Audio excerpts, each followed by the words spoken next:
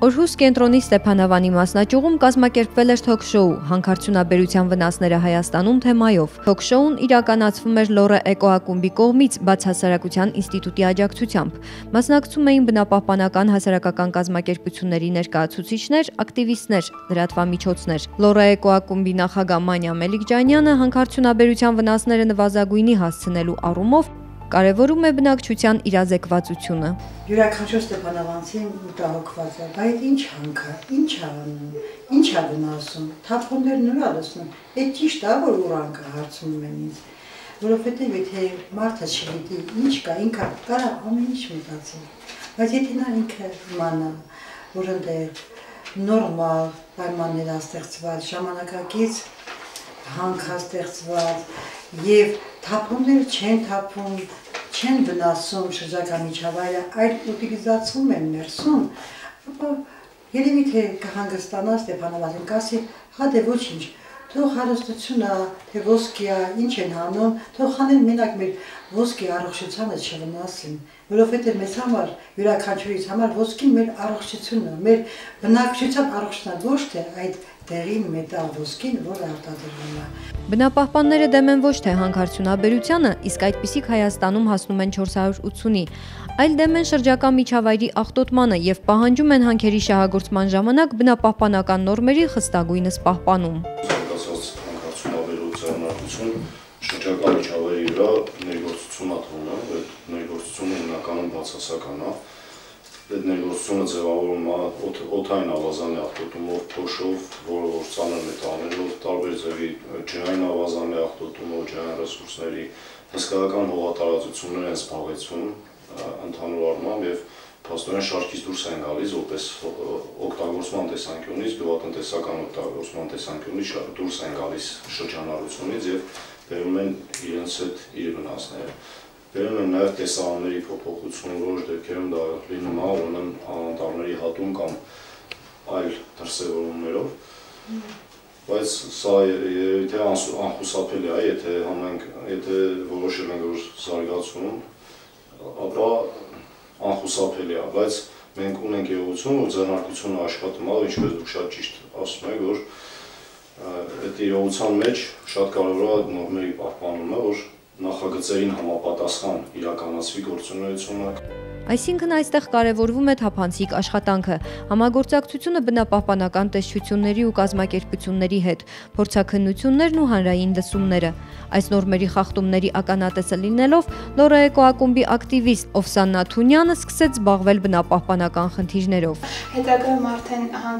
դեպի հանքայցելությունների ժամանակ ես բարձրացի, որ ուրիշ խախտումներ կան։ Առանձնացված չեն ոչ ամբարների տարածքները մեռյալ զոնա հայտարարված չի, կենդանիները արածում են, բնակելի տները սահմանված հեռավորության վրա չեն գտնում հանքի տարածքից, հանքը աշխատում է մի քանի հերթափոխով, նույնիսկ ոչ հավաստի տվյալներով տեղեկություններ կան, որ երեկոյան ժամերին են պայթեցումներ իրականացվում առանց բնակչությանը զգուշացնելու իրազեկելու։ Իրազեկության մակարդակն քիչ չեն պատկերացնում վտանգավորության աստիճանը, ռադիացիոն ռիսկերը, ծանր մետաղներով աղտոտվածությունը, որովհետև եթե տեսնեք հիմա այլ ձորում լողացողներ կան չգիտակցելով այդ թունաքիմիկատները։ Համոզված եմ, որ հիմա եթե մենք խոսում ենք բնապահպանությունից, մենք դա թշնամաբար չենք խոսում ու ի վնաս չենք խոսում ոչ ձեռնարկության աշխատակցի կամ ոչ էլ համայնքի բնակչի, ոչ էլ ինքներս մեր նկատմամբ, որովհետև բնապահպանությունը դա կամ շրջակա միջավայրը այն բարիքն է, որը որ բոլորի համար է ու հանրային բարիք է։ Իսկ հանրային բարիք լինելով նա դուրս է շուկայական հարաբերություններից, այդ բարիքը չեն առնում ծախում, սենց ասած, դուրս է մնացած։ Ու այս առումով բոլորի գործն է, հենց ձեռնարկության աշխատակիցներ, ձեռնարկության ղեկավարներ, համայնքի ապրողներ կարծում եմ, որ շահագրգիռ պետք է լինեն, որ ավելի լավ շրջակա միջավայր ունենան։ Բնապահպանները կարևորում են մարդկանց տեղեկացված լինելը, իրազեկվածության մակարդակի բարձրացումը, այս դեպքում միայն նրանք կկարողանան պաշտպանել իրենց շահերը։ Ճիշտ է, հանքում աշխատում են մարդիկ, որը որ գիտակցաբար ասում են, որ վատ կլինի իր առողջության համար, ժողովրդի համար, բայց ինչ անեն, ստիպված աշխատում են։ Ստիպված պետք է մի բանով զբաղվել, բայց որ մի տեսակետից ենք նայում ենք, որ երեխաների լողանալը, անասունների արածեցումը,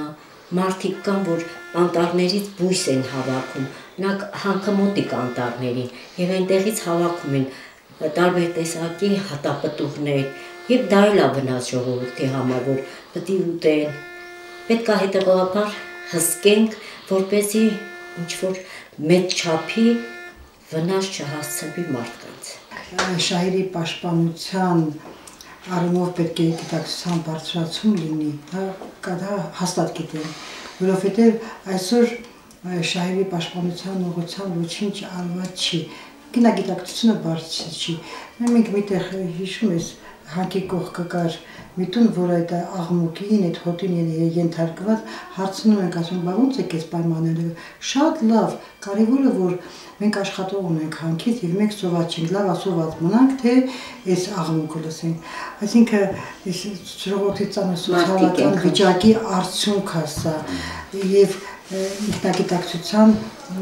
ցածր մակարդակ։ Իսկ եթե հանքարդյունաբերության վնասները տեղայնացնենք, ապա ստեփանավանցիների համար խնդրահարույց է ձորագետի աղտոտվածությունը։ Հոսող ջուրը չպետք է այնպես աղտոտել, որ այն զրկվի ինքնամաքրման հնարավորությունից։ Այսպիսի գործընթացներում ցանկացած իրավիճակ յուրովի է, յուրահատուկ է եւ ամեն իրավիճակը իր ուսումնասիրությունն է ուզում ու չեն կարող ասել, որ եթե վայ ինչ-որ այնտեղ աղտոտում կա, ուրեմն 10 մետր հետո այդ աղտոտումը չկա։ Դա կապված է այդ աղտոտման չափերից, թե ինչ նյութերով աղտոտումն է եղել,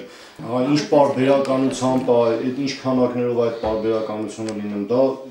ամեն դեպքը յուրահատուկ է, ընդհանուր վերցրած այո, լեռնային գետերը ունեն ավելի բարձր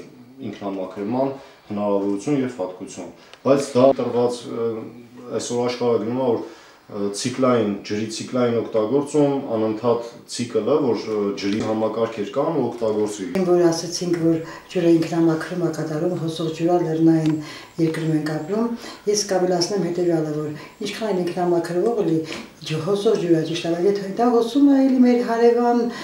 քաղաքները, մեր հարևան գետն է հոսում, ձորագետի դեպետ է հոսում, այսինքն ձորագետը անդերսամանային գետ է եւ իր ջրերը միջև քոր գետն է տանում եւ ընդհանրապես գլոբալ հարց է, առավել քան մենք ասենք նայում ենք եւ մենք պետք է շատ լուրջ մոտենանք այս հարցին։ Երբ կազմակերպվեցին հասարակական քննարկումներն ու թոք-շոուն, Սագամար Փակ բաժնետիրական ընկերությունը գրեթե մեկ շաբաթ արդեն չէր աշխատում, իսկ հուլիսի 23-ին ընկերության տնօրինությունը ձորագետի աղտոտման հարց էր բարձրացրել։ Խնդիրն այն էր, որ հուլիսի 22-ին հորդ անձրև էր տեղացել։ Ընկերության տնօրենը, անվտանգության պետը, բնապահպանության բաժնի ներկայացուցիչը, ապա նաև քաղաքապետը Մանյա Մելիքջանյանի հետ ձորագետի կամրջի վրա քննարկեցին խնդիրը։ Վերջինս կարծիք հայտնեց, որ միգուցե հանքի նախկին աղտոտումներից ափամերձ տարածքներում մնացած թափոններն են անձրևի հետ լվացվել եւ թափվել գետը։ Սագամարը չի աշխատում, սակայն գետը դարձյալ վտանգ է ներկայացնում։ Նորմալ ջրամբարներ չունենք, ճիշտ է։ Մեր ձորաղբյուր է գետը, շատ մաքուր է ձորագետը, նույնիսկ որ խմում էին, ոչ մի վնաս չէր հասցնում մարդկանց։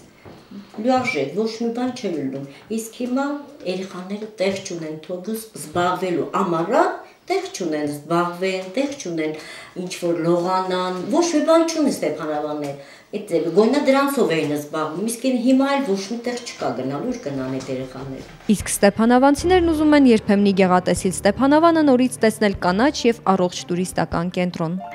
Մենք մշակել ենք հերանեկար մեր քաղաքի համար, մեր հանգստավայր Ստեփանավանի համար։ Կանաչ, մաքուր, ծաղկաշատ, հարազատ Ստեփանավան, դրախտավայր Լորվակիրճի հանգստավայր այլնման։ Մենք պետք է ամեն ինչ անենք, բոլոր ջանքերը օգտագործենք, որպեսզի